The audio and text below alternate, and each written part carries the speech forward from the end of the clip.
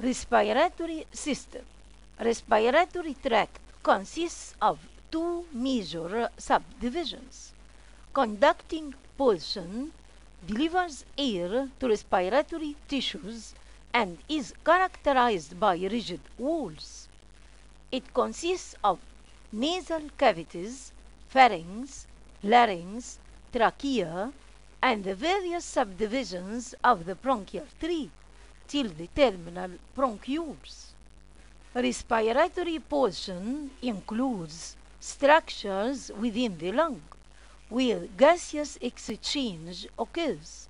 It consists of respiratory bronchioles, alveolar ducts, alveolar sacs, and alveoli.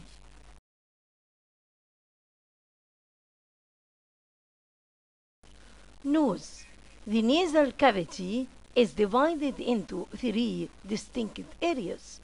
The vestibule is the anterior part behind the nostrils, lined with hairy skin anteriorly, and the stratified squamous non-keratinized epithelium posteriorly.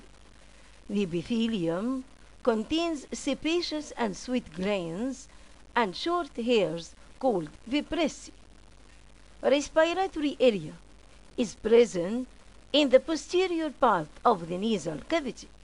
It is lined with pseudostratified columnar ciliated epithelium with goblet cells, resting on a highly vascular connective tissue corium containing mucoserous glands.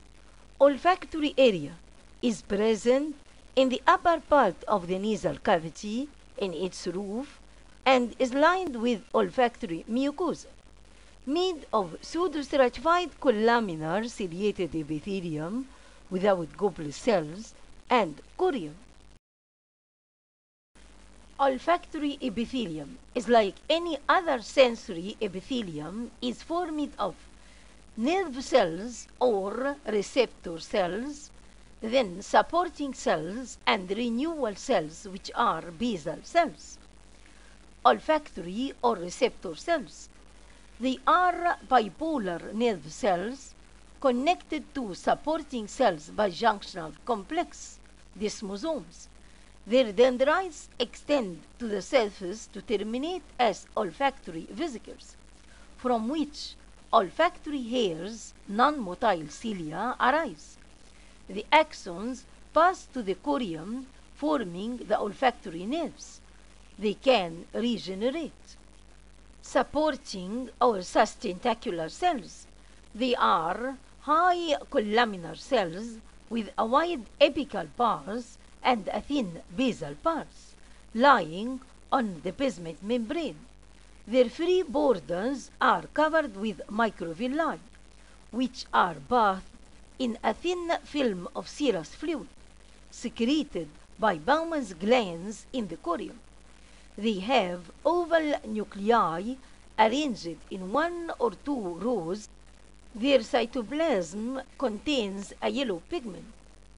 Basal cells. They are short, triangular cells with round, darkly stained nuclei resting on the non-clear basement membrane. They are undifferentiated stem cells capable to divide and regenerate the other two types of cells. Corium is a highly vascular, dense, fibroelastic connective tissue, contains serous glands, the Bowman's glands, that open on the epithelial surface and secrete a serous fluid to keep the surface always moist, freshens the olfactory cilia, and acts as a solvent for the odorous gases.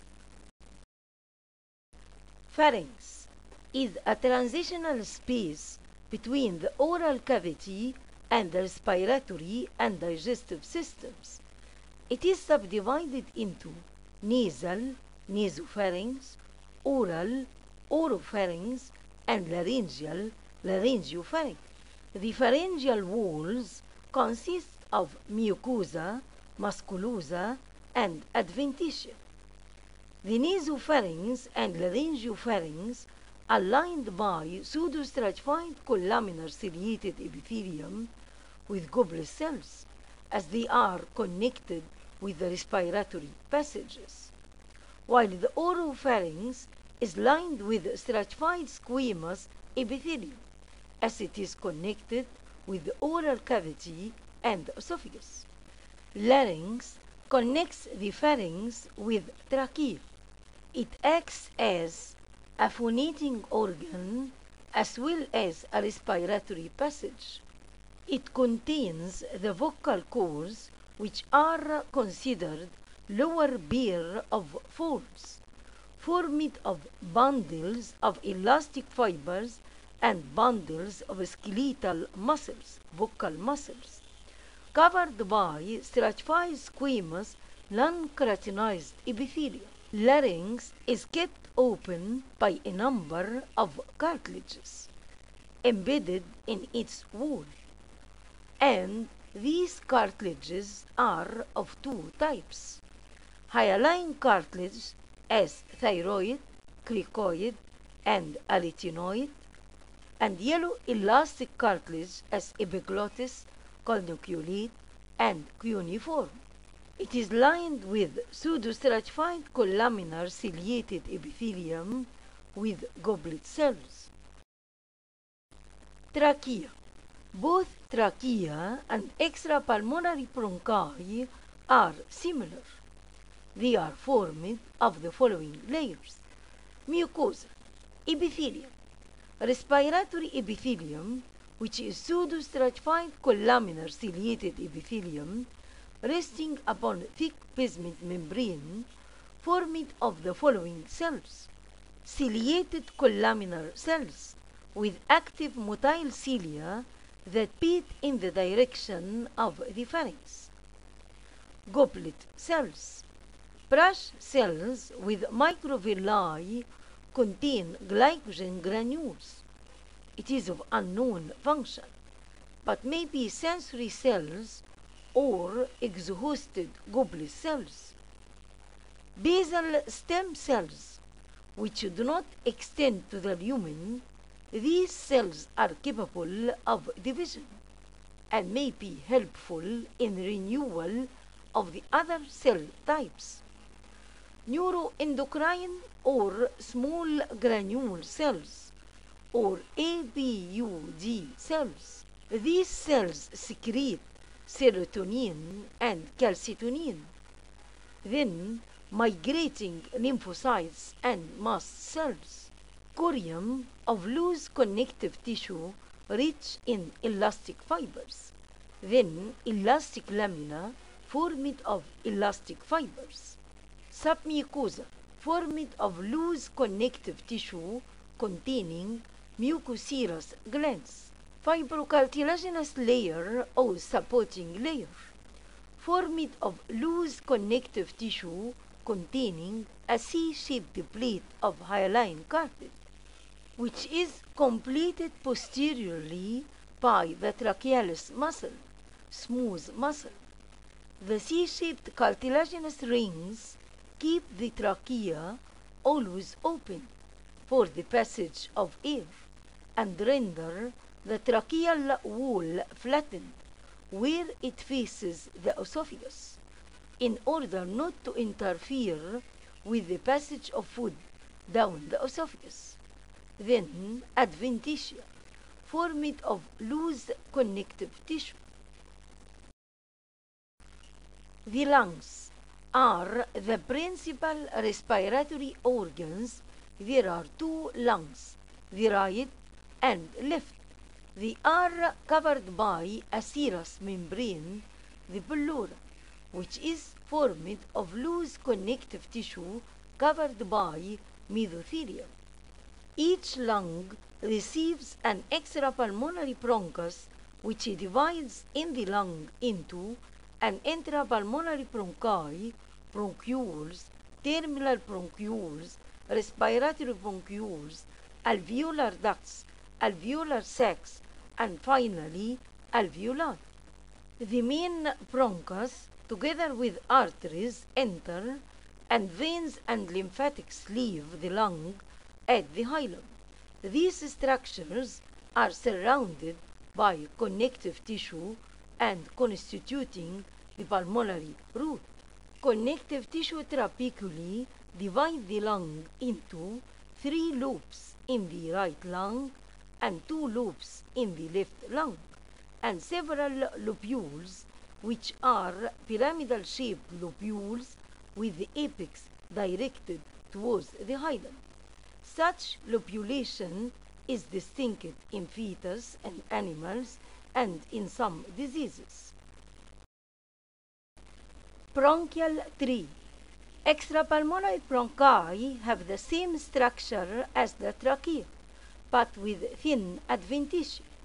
Intrapulmonary bronchi, on the other hand, are different from extrapulmonary bronchi. Comparison between extrapulmonary bronchi and intrapulmonary bronchi.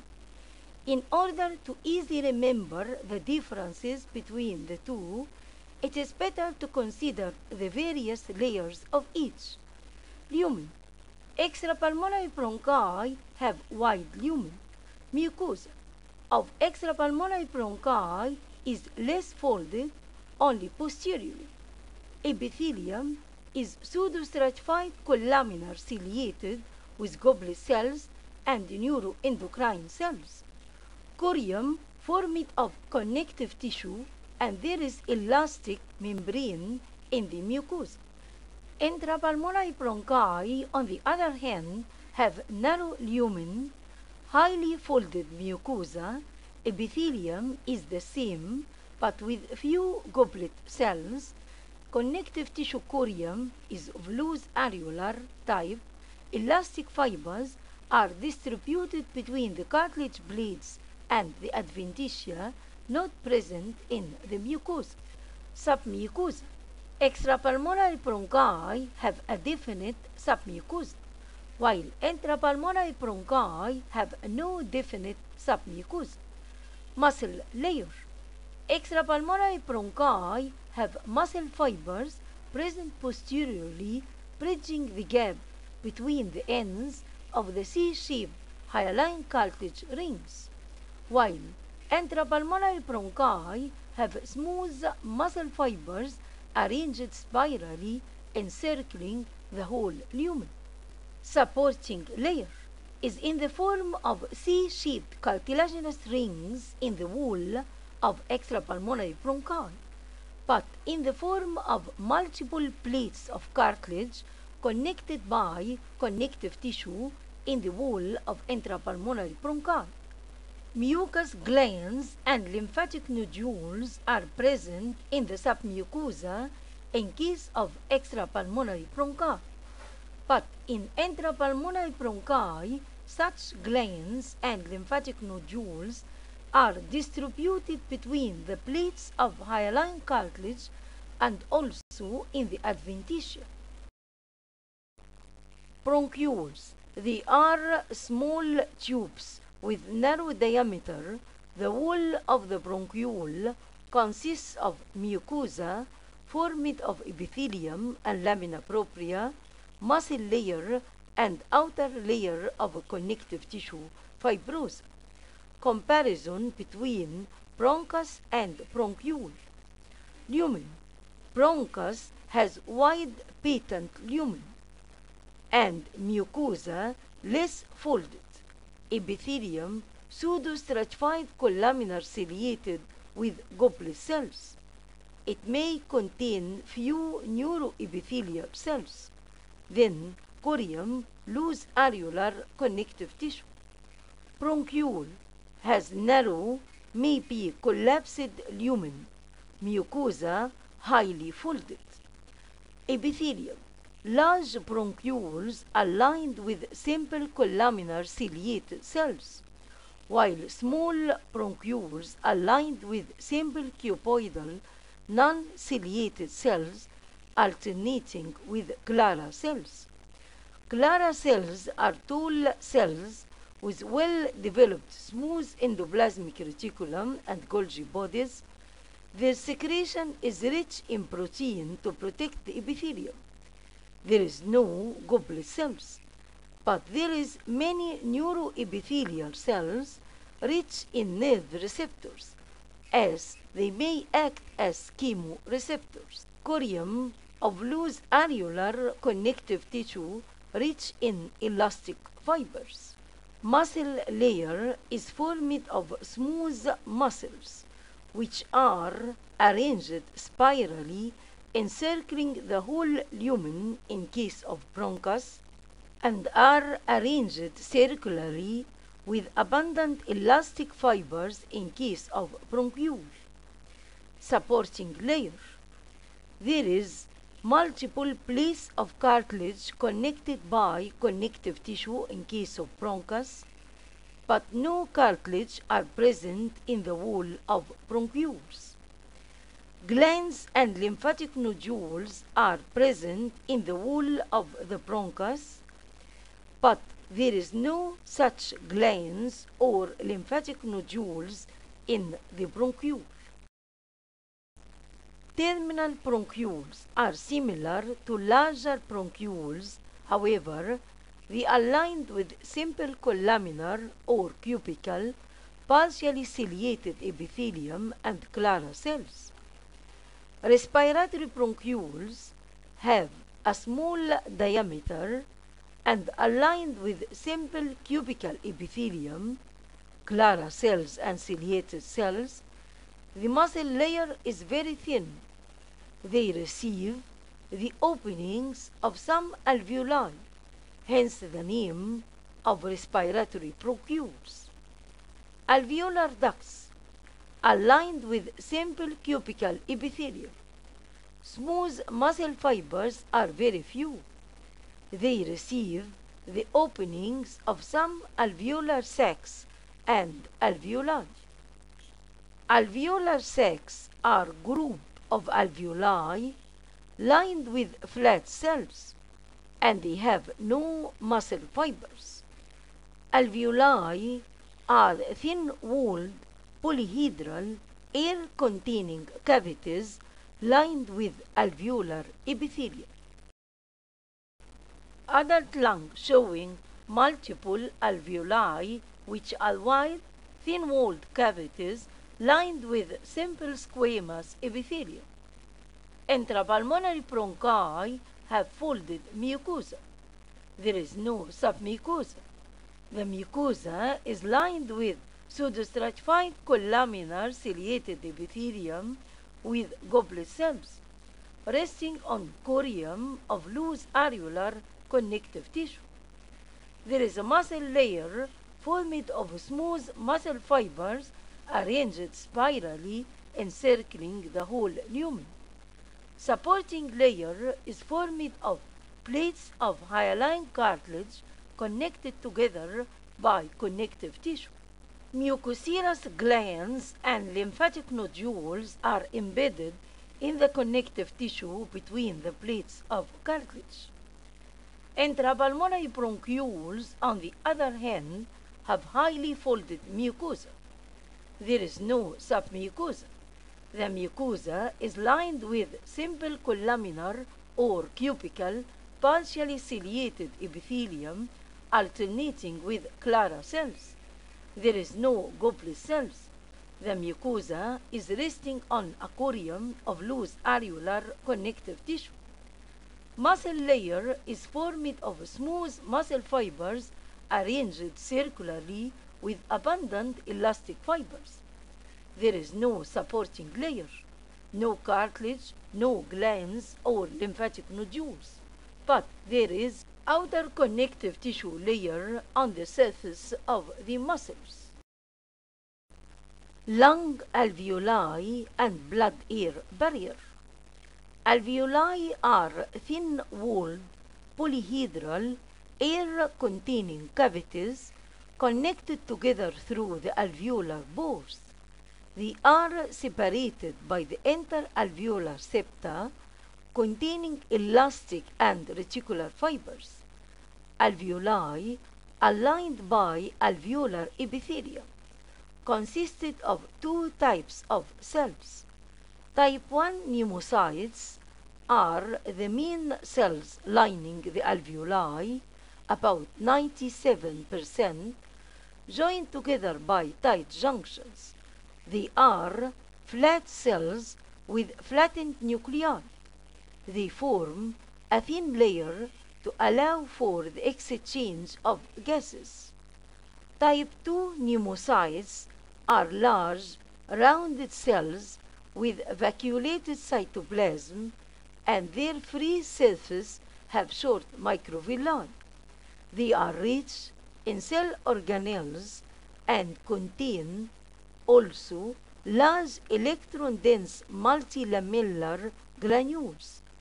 They secrete surfactant, a phospholipid, which forms a thin film on the surface of the alveoli to prevent their collapse during expiration. Lack of surfactant causes respiratory distress syndrome found in premature babies. Type 2 pneumocytes are stem cells capable to divide and regenerate both cell types in alveolar epithelium. Blood-air barrier is the barrier through which exchange of gases takes place, and it separates the air inside the alveoli from the circulating blood in the blood capillaries and consists of film of surfactant, the alveolar epithelial cells, cytoplasm of pneumocytes 1, their basement membrane, reticular connective tissue containing macrophages, basement membrane of the capillary endothelium, the cytoplasm of the endothelium of blood capillaries. Fetal lung. It appears lobulated with collapsed alveoli, lined with cubical cells. Fetal lung resembles a gland in structure. The bronchial tree represents the duct system, while the alveoli and alveolar ducts represent the secretory units. Cartilage plates around the bronchi differentiate fetal lung from a gland. Pulmonary blood vessels are congested. Fetal lung sinks in water. So, this helps to know whether the infant has died before or after delivery. This is for a medico-legal importance. Alveolar phagocytes, dust cells and heart failure cells. They are phagocytic cells present free in the alveolar cavities. They are demonstrated by vital stains as trypan blue. Origin. They are derived either from histiocytes or from blood monocytes. Fate. They may be cuffed in sputum. They may be absorbed in situ. They may be absorbed by lymphatics to be destroyed in lymph nodes. Dust cells contain dust particles in their cytoplasm. In congestive heart failure, rupture of blood capillaries in the interalveolar septa will lead to escape of RBCs into the alveolar cavities. RBCs are attacked and engulfed by the dust cells. The cytoplasm of dust cells become full of hemosiderine granules, resulting from digestion of hemoglobin, and they are now called heart failure cells.